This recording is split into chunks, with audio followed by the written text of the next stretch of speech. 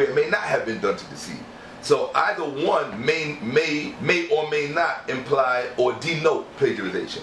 I use the term primarily because of the current climate and claims that are made by people today, as opposed to possibly claims that were made by people back then.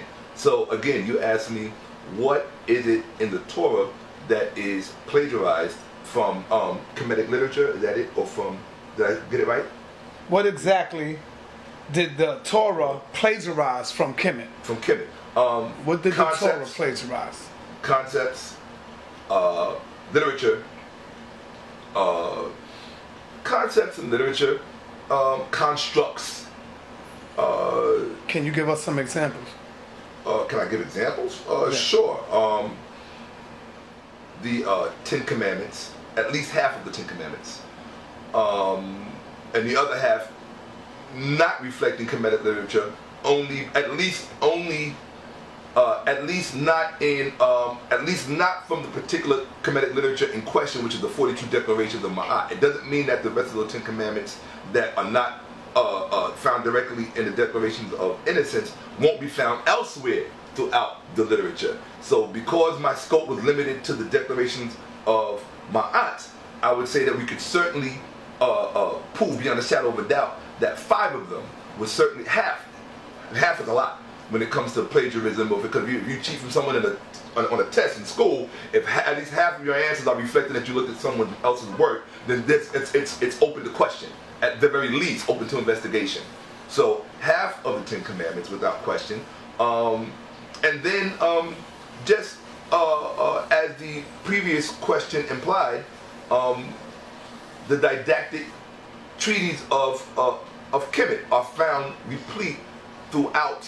Oh, in fact, you asked me an example. I have examples right here. If you'd like me to give you one, I mean, I had some. Yes, Shall I give you one? Shall I give you one?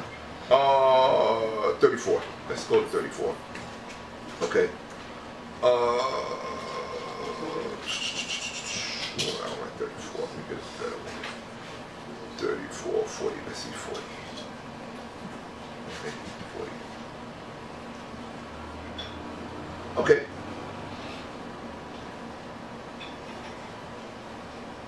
There are claims made at, let's say, the 10th century BCE, circa 950 BCE. This is from Proverbs. Something, in fact, literature that has already been proven to be taken from the Kemetic literature. That's documented replete, and I'll show that later. I'm going to read from Proverbs. Okay. Yahweh created me at the beginning of his work, the first of his acts of old ages. The first of his acts of old. Ages ago I was set up at the first. And this is what the writer of Proverbs claims. Before the beginning of the earth, when there were no depths, I was brought forth. When there were no springs abundant with water, before the mountains had been shaped, before the hills, I was brought forth. So there are claims made in this Hebrew literature that if this literature is original, as is claimed by the adherents of the Hebrew worldview or Israelite worldview, then we presume that those claims, if it's original literature, those claims should be found in no other literature predating that, if you claim they are original. Why do I say that? Because if I can take those same claims back to ancient Kemet, yet we cannot find those same claims being made anywhere else before Kemet, then by proxy of that, by virtue of that, Kemet has to be given the authorship of those concepts. That is pure rationale, pure logic and reason. Now, I will give it to you from Kemet. The same exact claims being made. This is 1,000 years before, at 2,400 BCE, from the Kemetic text, utterance 572, verse 1466b and 1466d. Osiris was given birth by his father Atum. The same claim is made in the Hebrew text. Yahweh created me. In the Egyptian text, Osiris was given birth by his father Atum, God. The Hebrew text says, before the beginning of the earth. It says, before the beginning of the earth, but there was no depths, I was brought forth. right? It says, okay, and now the Egyptian text. Before the sky came into being, before the earth came into being, before men came into being, before the gods were born, before death came into being. So all of these claims of primordial existence are being made 1,000 years earlier in the Kemetic text, and then almost word for word over 1,000 years later, as I've just demonstrated, you find it in the Hebrew text. That's documented. That's documented. Sure. Rebuttal really quick, because I need you to answer a question. Okay. I want to really answer the question. Okay. What is the subject of Proverbs 8:22 that you just quoted? What is the subject? Because the I is the subject. So what is the I? What is it speaking about? Off the top of my head, I couldn't even tell you because I didn't go that deep into the verse. Okay. This goes back to what I opened up by saying. When we don't understand the language that a text was spoken in, right, how can we understand the intent of the speaker? Okay. So Proverbs chapter 8 verses 22 through 30 is an esoteric explanation of the laws of the universe predating the existence of the universe itself. Something that is currently posited in modern science. When you get into the field of quantum physics tells you that before anything was brought forth, there was the laws of the universe. Proverbs chapter 8 verses 22 through 30 is speaking about the Torah manifesting before anything was ever made, before anything was ever brought forth, before everything was shaped and molded.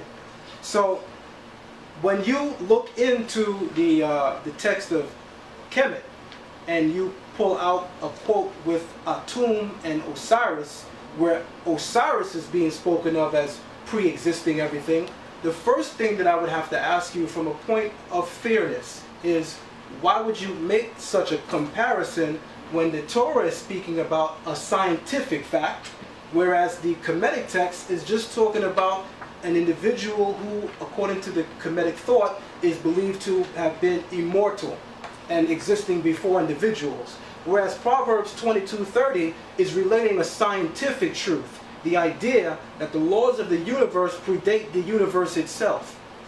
May I respond to that? You absolutely thank you very can respond much. to that. It's amazing that you would actually sit here and say that in front of me. Well, I'm going to quote. Okay, no problem. Yeah. What he just gave was called subjective exegesis. What he did was he gave you his interpretation from what he perceived the text to be saying. I'm not interested in that. I didn't come here to discuss his interpretation of a text. That's exegesis. I'm not here for that. I'm here to discuss what the documentation says. You can read it for yourself and decide what it's talking about. That's not what I'm here to do. I'm here to tell you and show you what something says, versus, or rather, contrasted to something else that says something that in parallel language. Now, he just made a claim that that text from Proverbs is talking about pre-existence in a scientific term.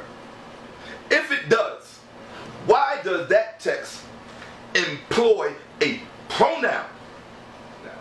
It says, that quote that I just quoted from Proverbs 8:22, it says, Yahweh created me at the beginning. Which means there is a person talking. We are not talking about some general superfluous existence talking. It is a person talking. It is a personage. An immortal. Something that apparently was existing before the earth, before the sky, before the rivers. It is a narrative of somebody who is claiming to be created by Yahweh. The same exact thing is reflected in the Egyptian text when it says Osiris was given birth by his father Atum. In the Hebrew text, it is given in a declarative statement, whereas in the Egyptian text it's given in a proclamative context.